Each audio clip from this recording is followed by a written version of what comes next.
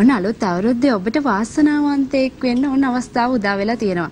ඔබ සියත සතියන්තයත් එක්ක එකතු වෙලා ඉන්න කෙනෙක් නම් ඔබට පුළුවන් good morning ශ්‍රී ලංකා නරඹලා golden weekend එක එකතු වෙලා ඔබට රන් පවුමක් දිනා ගන්න හැකියාව තියෙනවා. එහෙම නේද අරුණි? ඔව් චතුරේ. ඉතින් වාසනාව කියන්නේ කොයි මොහොතේ උදා වෙයිද දන්නේ. හැබැයි අපි ඔබට උදා වෙන වෙලාව හැම දෙයක්ම කියනවා කලින්. එඳ ඔබට තියෙන්නේ පුංචි දෙයක් කරලා මේ රන් කාසිය දිනා ගන්න විතරයි. Siyatha golden weekend good morning ශ්‍රී ලංකා වැඩසටහන ඔබ සෙන්සුරාදා ඉරිදා උදෑසන 6:30 සිට ඔබට පුළුවන් නරඹන්න.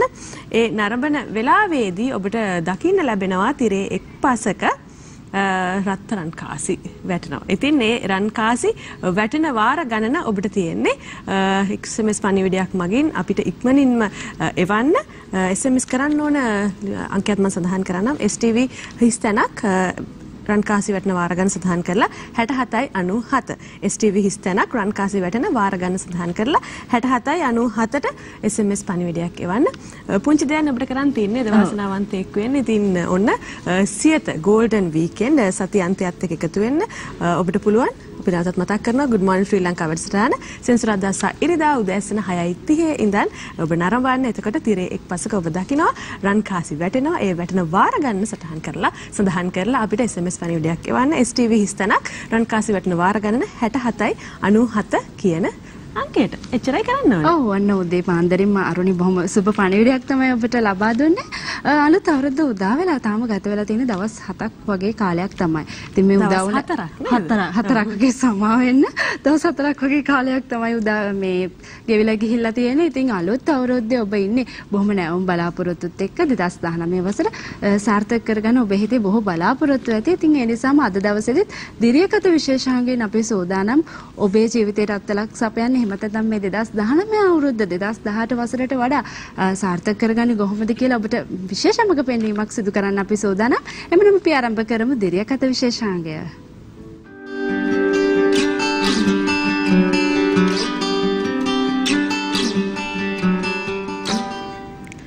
අපි අදත් ඉතින් හැමදාම වගේ දිරියකතට ආරාධනා කරායට ආධ්‍යාත්මික සංවර්ධන හා මනෝවිද්‍යා පුහුණු උපදේශිකා නාලිකා මොහොට්ටි විජේරත්න මහත්මිය. ආයුබෝවන් සුබ උදෑසනක් සුබ නව වසර. ආයුබෝවන් දෙදෙනාටම සියලු දෙනාටම ලැබුවා වූ වසර සුබ අලුත් අවුරුද්දක් සුබ උදෑසනක් කියලා ප්‍රාර්ථනා කරන ප්‍රේක්ෂක ඔබ සියලු දෙනාත් එකතු කරගෙන. ඔව්. සතුටු ඉතින් අලුත් අවුරුද්දේ ඔබේ මුණ ගැසීම මොකද මුණු වතාවට රූපවාහිනී නාලිකාවකට නේද වැඩසටහනකට එකතු වෙන්න ඔබ තෝරාගන්නේ මේ 2019 නව වසරේදීත් ඔබට ආරාධනා ලැබෙද්දිත් සියත අපේ නාලිකාව අද තමයි මේ වැඩසටහනට සහභාගී වෙන්න ඔබ තීරණය කරන්නේ. ඒකත් අපිට සතුටුයි. ඔව් ඒ කියන්නේ මම සතුටුයි මොකද මම නිතරම එන තැනක් නැතිනම් ඒක නිසා ගෙදර එනවා වගේ ඒක නිසා මට බොහෝ ආරාධනා ලැබුණත් මම බොහෝ නිවසේ තමයි හිටියේ පළවෙනිදා ගෙදර අයත් එක්ක තාම සතුටින්. ඉතින් දෙවෙනි නිවහනට පැමිණියා. අද ඉතින් බොහොම සතුටින් හතරවෙනිදා පැමිණියා. හරි. අපි අද දවසේ ඔබට කිව්වා අපි කතා කරන්න සූදානම් වෙන කාරණාව නේද චතුරි? ජීවිතයට කාලසටහනක්. අර කාලසටහන කිව්වහම අපි අර ආරම්භයේදීත් කිව්වා අපි දන්නේ නිසා අපිට මතක අපි වැඩ කරලා තියෙන අර ඉස්කෝලේ යන කාලේ කාලසටහනට විතරයි අර බෙදලා වෙන් කරලා වෙලාවල් අනුව අපි වැඩ කරලා තියෙන. හැබැයි ජීවිතයට කොහොමද කාලසටහනක් එකතු කරගන්නේ? මොකද ජීවිතේට කාලසටහනක් කියලා කියන්නේ? මේ ප්‍රශ්නය ගැන අපි කතා කරනකොට මොකද්ද මේ මාතෘකාව කියලා චතුරිහා ප්‍රශ්නයක් තමයි. ඒ කියන්නේ අපි මේ කාලය කළමනාකරණය කරගන්න ඕනද කියලා. එතකොට නාලිකා මහත්මියකෝ මේ නෑ ඒකම නෙමෙයි ඒකත් තියෙනවා. අපි බලමු මොකද්ද කියලා. ඊට වඩා වෙනස් දෙයක් කියලා කිව්වා නේද? මොකද්ද මේ කාලසටහන? ඔව් අරුණි චතුරි ඇතරම අපි දැන් දෙසැම්බර් මාසයේ ඉඳලාම ජනවාරි මාසෙකන් සියලු දෙනාගේම අලුත් අවුරුද්දට නේද? සුබ පැතුම් සුබ පණිවිඩ ප්‍රාර්ථනා ඔය සියලුම දේවල් එකතු කරනවා. ඉතින් අපි තාමත් ඉතින් ඒක කර ඉන්නවාද? නැත්තම් අපේ ජීවිතය නැවුම් මාවතක් බලාපොරොත්තුවක් දීලා ජීවිතේ ඒ යන්නා වූ ගමන යනවාද කියන එක තමයි මම ඇත්තටම අද කතා කරන්නේ. මේක අවුරුද්දට කාලසටහනක් නෙමෙයි. ජීවිතේටම කාලසටහනක්. ඒක නිසා මේක මේ ලොකු පොඩි වයස් ભેදකින් තොරව හැමෝටම ඔබ මට අපි සියලු දෙනාට මොකද මමත් අර අපි කියන අප්ඩේට් වෙනවා කියලා ජීවිතේ මමත් ඒ යම් දේවල් කතා කරනවා. මමත් අලුත් වෙවි නැවුම් වෙවි යන ගමනක් මේක. ඒක නිසා මටත් මේක පොදු කටයුත්තක් පොදු කාරණාවක්. මටත් මේක ආදේශ වෙනවා මේ ජීවිතේට කාලසටහනක් කියන එක. හරි දැන් මට තවත් දැන් ප්‍රශ්න ගැටලු කීපයක් මටත් තියෙනවා. දැන් හැමදාම මම ප්‍රශ්න අහනවා මම හැමදාම කියනවානේ නේද? දැන් ජීවිතේ දැන් අලුත් අවුරුද්ද ලැබුවානේ චතුරි නේද? අරුණි ලැබුවා. සතුටුයිද? සතුටුයි. මොන වගේ සතුටක්ද තියෙන්නේ?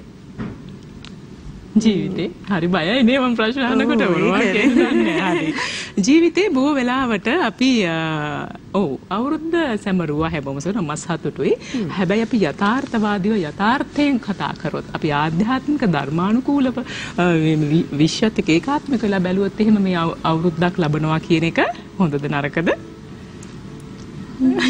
හොඳද නරකද අපි සාමාන්‍ය මනුස්ස විදිහට ඒක ඇත්තටම හොඳයි හොඳ දෙයක්.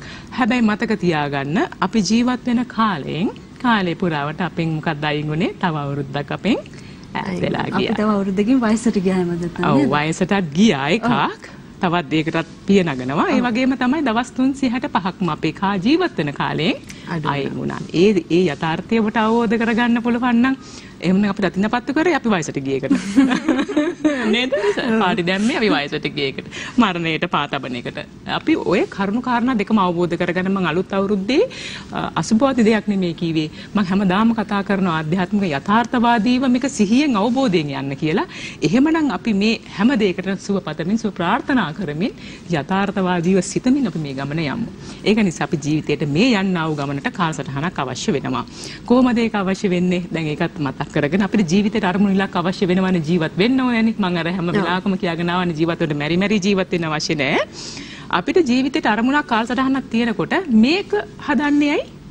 අපිට හැමදාම තියෙන ආතතියෙන් බේරෙන්න. නොරිස්සුමෙන් බේරෙන්න.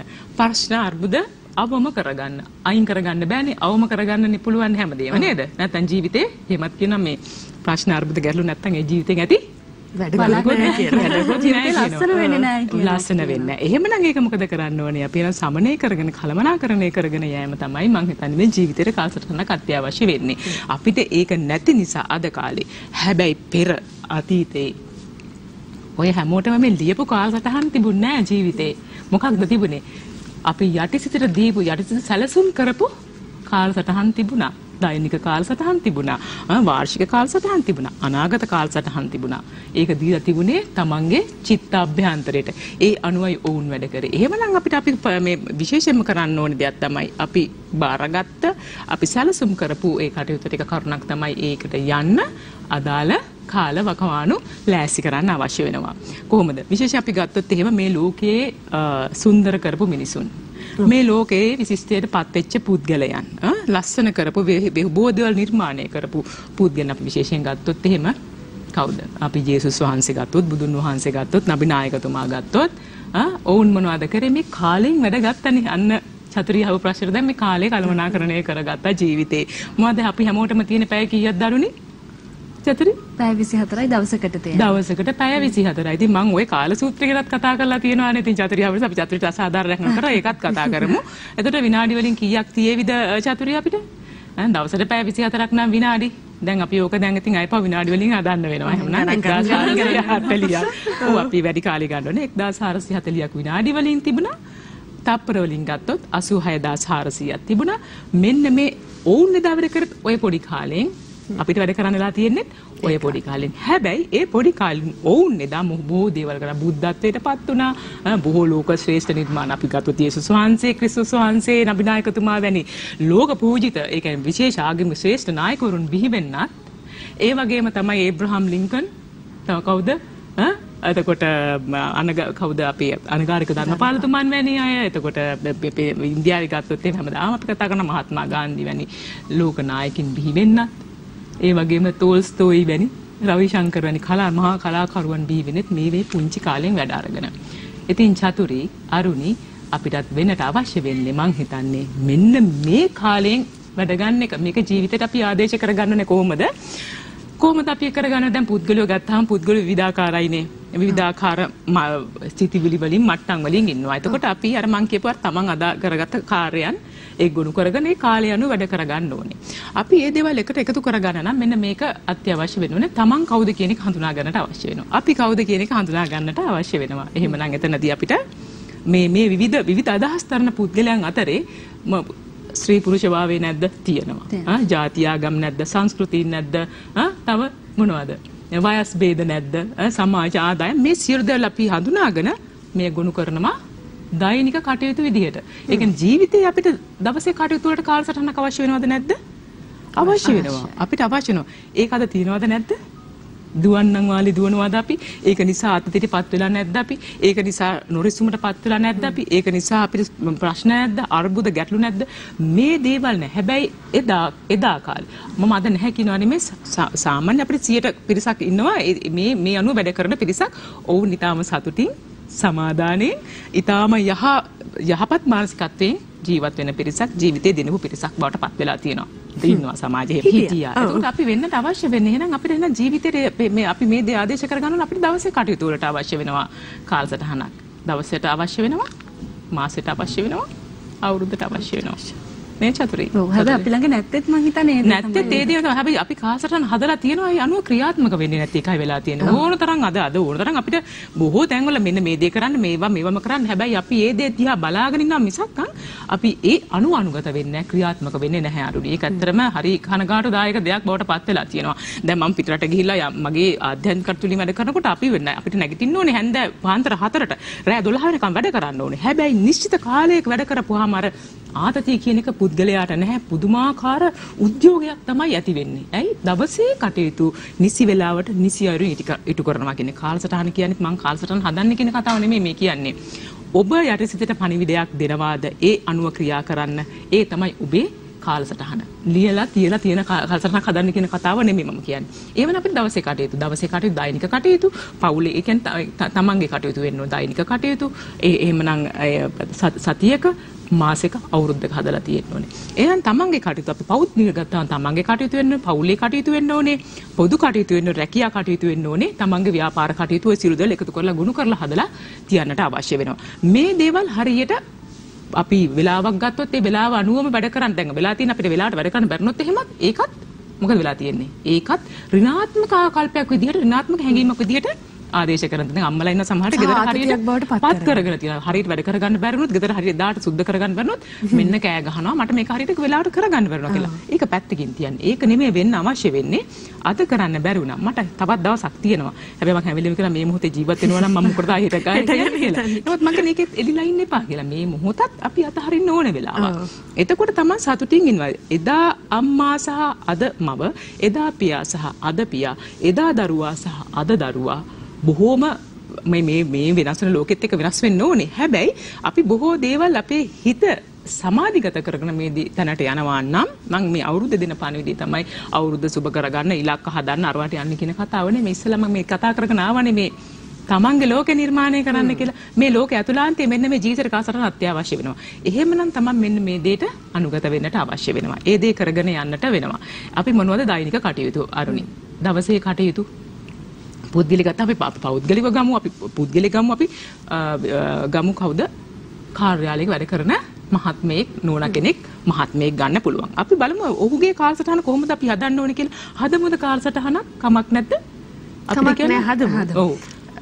වෙලා. හැබැයි අපිට හදන්න පටන් ගත්තට කාලසටහන අවසන් කරන්න හම්බ වෙන්නේ නැහැ. තව විනාඩි 3ක් වගේ කාලයක් අපිට තියෙනවා. හැබැයි මෙහෙම අපි විශේෂයෙන්ම කාර්යාලයේ දැන් ගැටලු ගොඩක් කරනවා. දැන් මං ගාටෙන් ප්‍රශ්න තමයි කාලේ හරියට ශාස්ත්‍රීය වගේ කළමනාකරණය කරගන්න බෑ. මේක පුදුම කරදරයක් වෙලාවක් නැහැ කියලා. ඒකයි මම ලෝක පූජිත නායක නායිකාවන් මතක් කරේ ඔවුන් වැඩ කරෙත් මේ අපිට ලැබිච්ච පැය 24ෙම තමයි. අපි වෙන දවසක කතා කරමු මේ දවසේ පාන්දර 4 ඉඳන් රෑ 10:00 වෙනකන් තමන් කොහොමද මේ දවසේ කටයුතු නිරවුල් මනසකින් තමන්ගේ පවුලත් එක්ක තමන්ගේ ආයතනයත් එක්ක තමන් වැඩ කරන තැනත් එක්ක ගත කරන්න කියන එක. අද ඌක හරියට කරගෙන නැහැ අරුණි චතුරි. ඒක නිසා තමයි බොහෝ ආරවුල් බොහෝ ප්‍රශ්න බොහෝ මානසික ගැටලු වලට පත් වෙලා තියෙන්නේ. ඉතින් මම ඇතරම තියෙනවා මේ වැඩ කරන දෙදෙනෙක්ගේ ඒ කියන්නේ කාන්තාව සැමියා සහ බිරිඳ පාසලෙන් දරුවන්ගේ කාලසටහන සහ අපි අමතක් කරන්න හොඳ නැහැ අවුරුදු 60 70 අම්මා තාත්තා අමතක් කරන්න හොඳ නැහැ ආච්චිසියා ඔවුන්ටත් කාලසටහනක් තියෙනවා.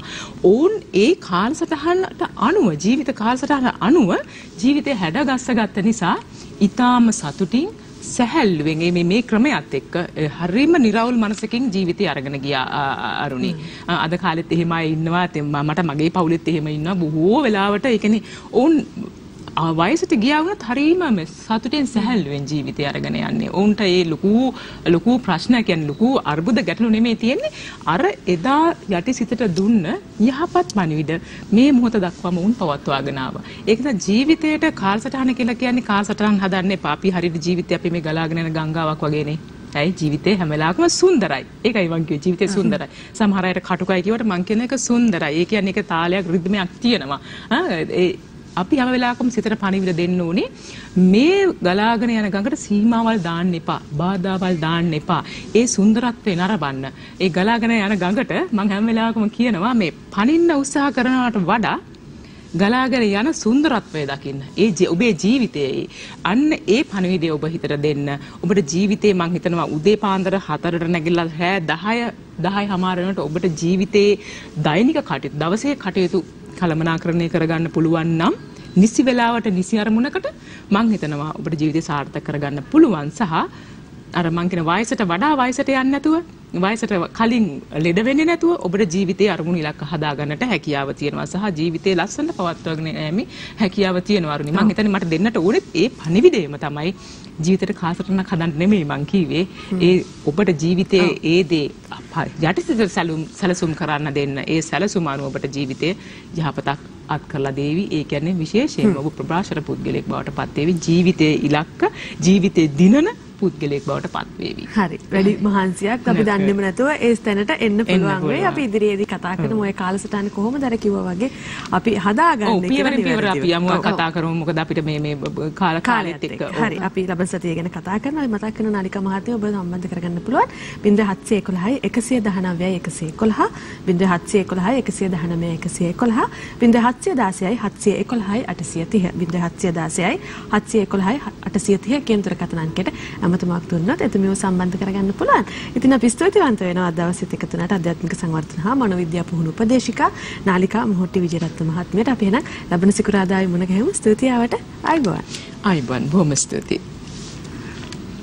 දිනපතා අලුත් වීඩියෝ සහ ප්‍රවෘත්ති නැරඹීමට ඉහත බටන් එක ක්ලික් කර සියත TV subscribe කරන්න.